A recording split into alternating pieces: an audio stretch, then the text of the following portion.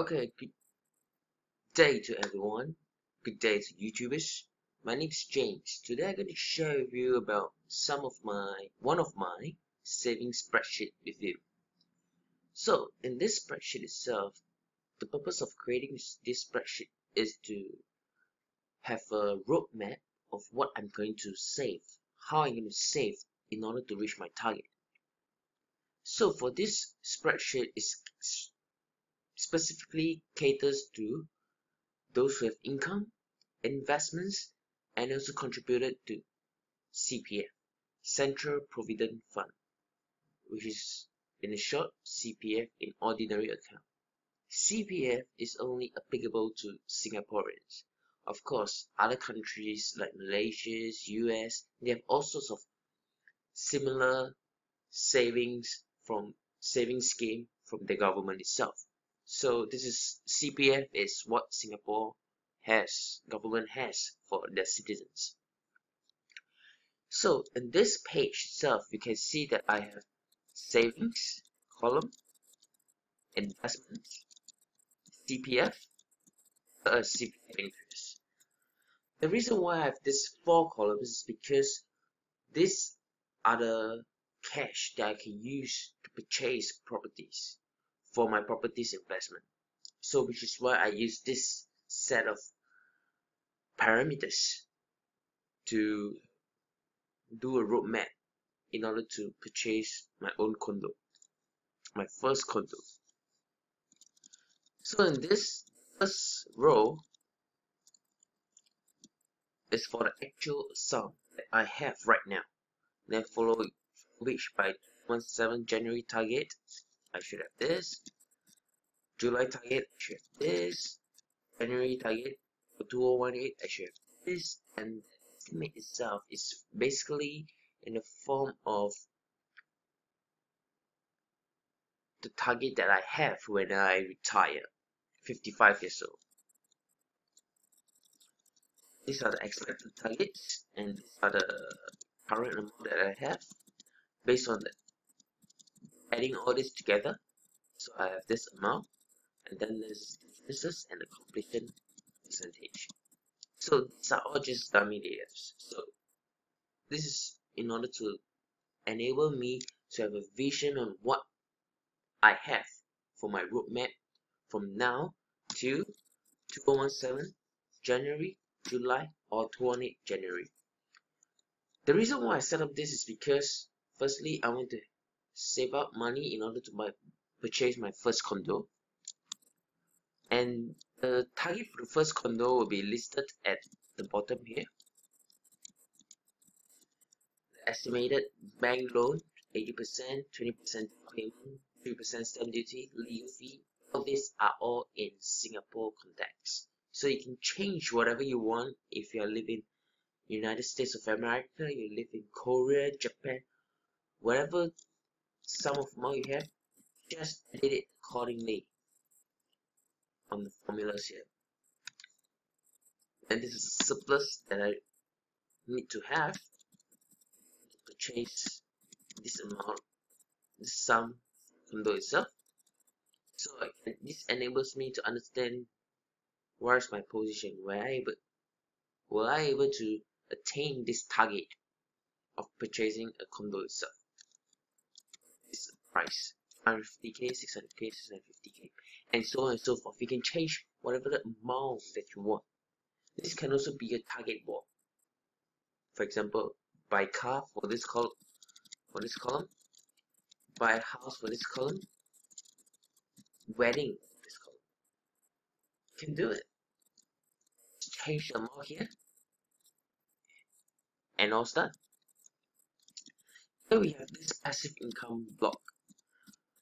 What does this passive income represents? It's representing the amount that you get from your dividends, the amount you get your bank interest, the amount you get from your bonds, and etc. All these are passive income.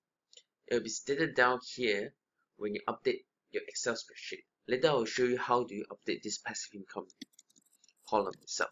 This is the auto generator, so you don't need to edit anything down here. It will reflect once you return amount of the dividends collected on the income section itself. Later I'll show you how it goes.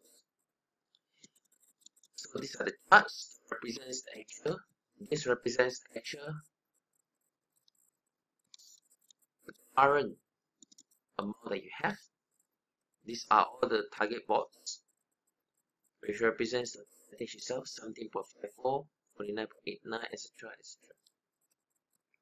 So this is the basic views of what first page might have. And also one more thing is the saving trends.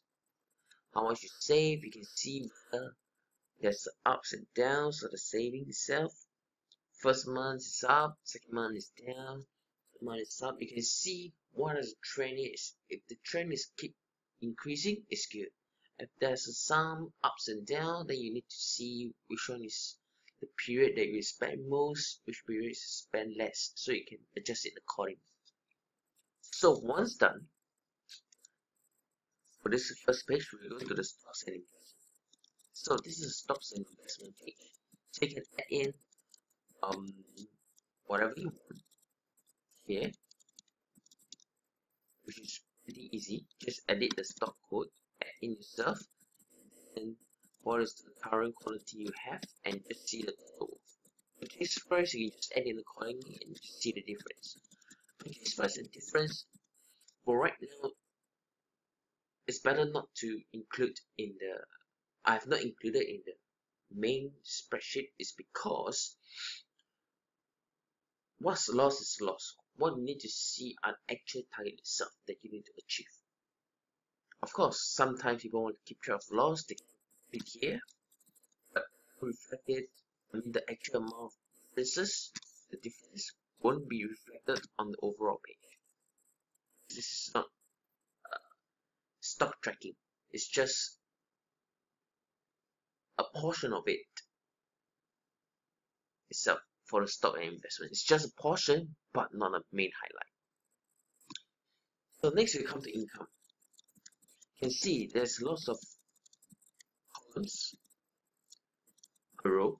So you have gross salary, income is calculated based on your, after you deduct your CPF, if you remember, Central Provident Fund itself, and this is the amount you have, minus expenses. Then this is the CPF that will go to your ordinary account. All these formulas are here, so you don't need to add yourself. And this is the interest that you get for the current month. You can type it here and will reflect on this column itself, 300. Because it's count by year 2015. So if you go to income, 200 plus 100, 300. 215, you get 300. And you cash deposit, you can put in investment money deposit.